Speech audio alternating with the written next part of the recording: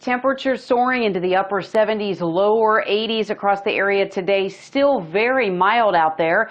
And we managed to get through most of Sunday without any rain for most of us. Take a look at the numbers. The coolest spot we can find right now, Connellsville, Clarion, and Franklin. 71 degrees and then some 60s over into Indiana, Somerset, and Du Bois. Meanwhile, all the way over to the west, Washington still at 78. Look at Wheeling, still 81 degrees. Waynesburg, Morgantown, 75 degrees. And Pittsburgh checking in with 74 degrees. Little bit of scattered shower, just very isolated scattered showers just along the western edges of Beaver and Lawrence counties over the past few hours.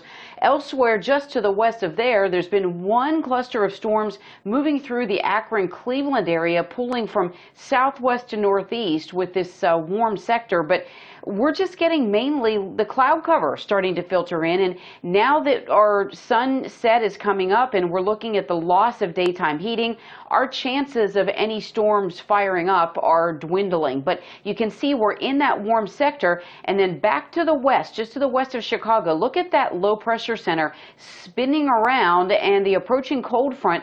That will all move closer to us over the next 48 hours. Also heading up the East Coast, Tropical Storm Arthur. This is the first named storm of the Atlantic hurricane season for 2020. Right now, winds are 45 miles per hour. Hasn't strengthened much since last night. Moving north-northeast at 9 miles per hour. Tomorrow afternoon, it will brush by the Outer Banks of North Carolina and then fortunately head out to sea to the east. So that's some good news for us. I'll tell you why in just a minute. We'll show you on Futurecast here the rest of the evening. Chances of showers basically dying out with the sunset, and we're only down to the 60s by around 11 p.m. and then upper 50s, lower 60s for Monday morning. Could see a sprinkle or two in the Laurel Highlands, but mainly just some mostly cloudy skies. Now, here comes that low pressure center in that front that we saw out over Chicago.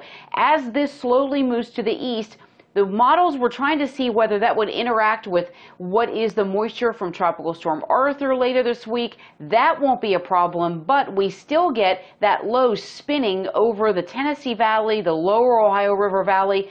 Most of this heavy rain that we'll get Tuesday will stay into Ohio, just west of us.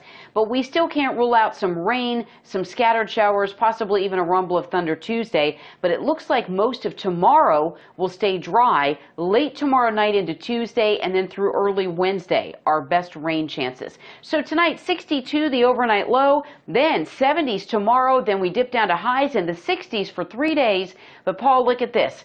Back to upper 70s, even some 80s for next weekend.